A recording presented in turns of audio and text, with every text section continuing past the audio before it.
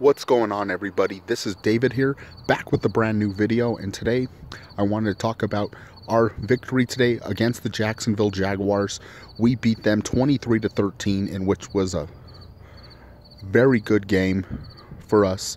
Another good victory, and we start 2-0 for the first time in 3 years. Now, we can't get too excited because remember, in both of Vance Joseph's seasons, we started 2-0 and we ended them badly, but right now we tie atop of the AFC West with the Raiders at 2-0 since Kansas City just lost to Baltimore right now, and thank you, Baltimore, for that. And the Chargers lost to the Cowboys, which I saw that game, and that was just a penalty game, but I'll talk about that later. So, first of all, we got to give shout-outs to the Broncos in today's game. Teddy Bridgewater had 328 passing yards with 2 touchdowns, no interceptions. He almost had 1 interception, but it was dropped. And one man he really created chemistry with was Courtland Sutton, who had 159 yards receiving with 9 catches, and that is just average 16 yards per catch, And our run game, Melvin Gordon had some good runs, but our rookie Javonte Williams really had some good runs. He ran for a couple of first downs, I know, and it was just good on our offense.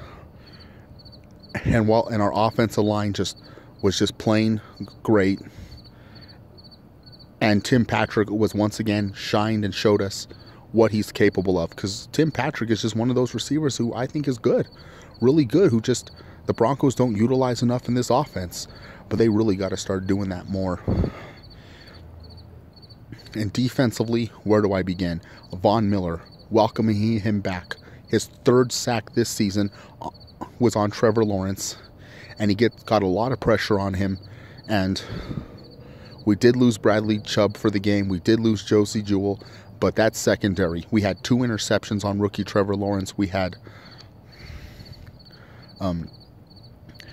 Kareem Jackson had an interception, and the rookie Patrick Surtain Jr., our rookie, got his first career interception against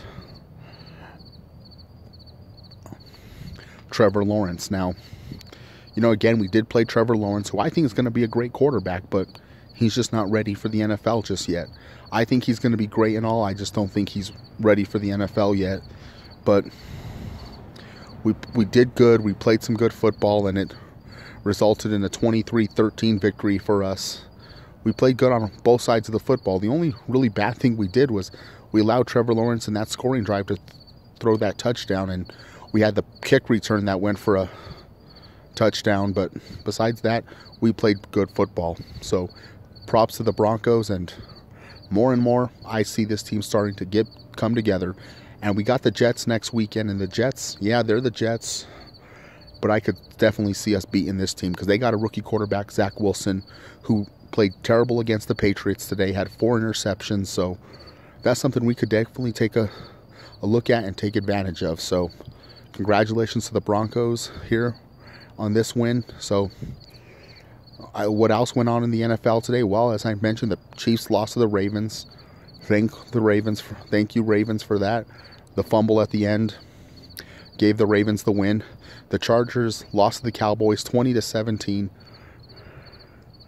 in a game that was just filled with penalties, because I saw that game. And then the NFC West.